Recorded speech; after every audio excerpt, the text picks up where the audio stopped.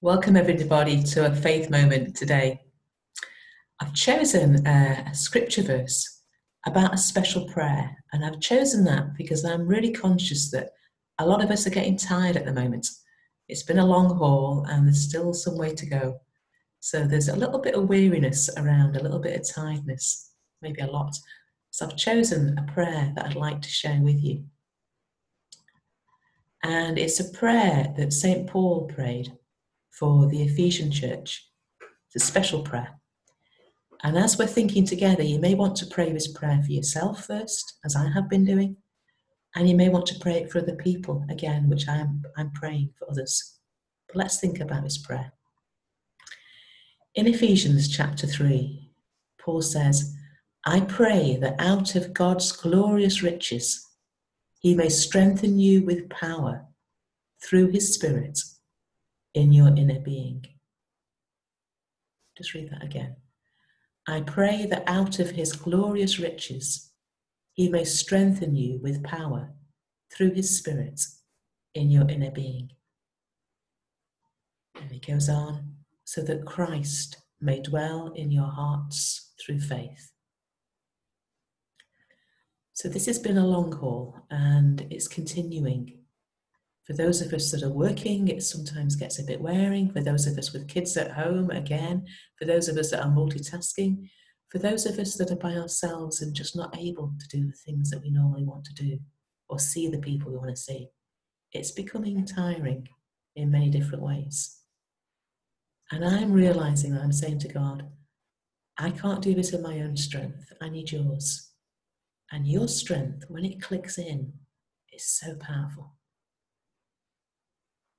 I pray that out of his glorious riches, God has the riches of the universe and beyond, the riches of himself, that God may strengthen you with power, dynamite power, through his Spirit in your inner being. The difference with God is that he's not motivating us to come on, keep going, try harder. God's saying, actually, let me strengthen you with my power, the power of my Spirit in your inner being. So wherever you are at the moment, if you're tired, if you're weary, if you're just fed up, whatever you are feeling inside, he's not asking you to keep on going. He's saying, let me strengthen you with power through my Spirit in your inner being, right deep in that deepest place, so that Christ himself may dwell in your hearts through faith. So that Christ himself may dwell in your hearts through faith. One of the secrets of the Christian life is it's not us trying to live for God, but it's Christ himself living in us, living for God. And I actually wonder if part of what God wants to teach us in this virus strange time is actually to let Christ live and move and work in our hearts. Give him space to work. Not relying on our own strength, but letting him live and work, dwell in our hearts. Just recently, I was driving back from somewhere, not very far away actually, but I realised that I'd forgotten to fill up with petrol. It's a very strange time, so I just forgot to fill up with petrol. And I was quite close to the empty. And I thought, I'll be all right, I'm not going far. I'll get there and I'll get back. Because I like to go to Parboil Garage just to support the local garage. I thought, I'll get there and back, I'll be fine. And I got there and then started to come back and I'm thinking, it is actually pretty close to the empty. And it had a little trip sign and I thought, I wonder what that means. Has it tripped in or has it not tripped in? Is there more petrol there? Is there not? Do I carry on going? And first of all, I thought, I'm just going to carry on going. I want to get back and I'm going to get my petrol from Parboil. And then I was driving and I thought, this is actually being a bit silly. Just because you press on doesn't mean you're actually going to get home. I'm better off stopping. So I stopped and got some petrol on the way home and just put enough in to get me home, and then I went to Parboil. But I could have pressed on thinking, yeah, I can see I'm near empty. I'll just keep going, it'll be all right. But for once in my life, I had a bit of sense and I stopped and I filled up. I think God's saying to us, maybe stop a little bit more often to let me fill you up. We all leak, we need filling up. that prayer, that I pray that out of his glorious riches he may strengthen you with power through his Spirit in your inner being. It's fuel for the journey, and we can't run without the power of his Spirit in us.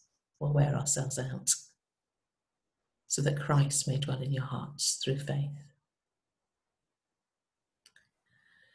And then Paul goes on to pray, so that this is for the journey. It's not selfish, it's not self-seeking. We're asking God to fill us up with his power by his Spirit in our inner being, so that Christ may dwell in our hearts through faith, so that we can journey on with him, to love and to serve and to give and to honour him in these times. So can I suggest we just take a moment to pray? And in the quietness, just be honest with God. How close to empty are you? Are you tired? Are you weary? Or are you okay? You fill up when you're near empty, and you fill up anyway sometimes. But how close to empty are you? And you need God to fill you again. Let's not press on, thinking we'll get home okay. Let's stop and ask God to fill us up. So let's pray together. Heavenly Father, I pray that you will strengthen me with power through your Spirit in my inner being. Where I'm running on empty, help me to stop and to ask you to fill me with your Spirit again. Teach me to pray the same prayer for those around me. Thank you. Amen. That's a prayer to pray for other people. It's the best thing to do. Even if someone's really annoying you or making you whatever, just pray for them, that God will fill them again with his Holy Spirit. If they don't know him yet, if they haven't met Christ yet, that they'll come to know him. But let's pray for ourselves and let's pray for each other. What I've suggested on the link that came with this video is that we don't try too hard now. There's a beautiful video clip that I've just put on the email to you with some quiet worship music. Can I suggest that we just sit back and spend a few minutes just worshipping, or just sitting with God and letting him fill us? If you haven't got much time, maybe just put a timer on your phone for 2 or 3 minutes, and then just let the timer go off and remind you, but just sit back. And as you watch the video, just allow it to flow over you. If you've got more time, take more time. But let's fill up. Let's allow God to fill us with his Holy Spirit. And that video is a lovely way of doing it. You might have a different way yourself. Whatever works for you. But let's not run too close to empty. Let's allow God to fill us again and again and again for the journey to help others. Let's pray together. So Father God, today and every day, help us to draw on you, on your power within us. Fill us again and again, we pray.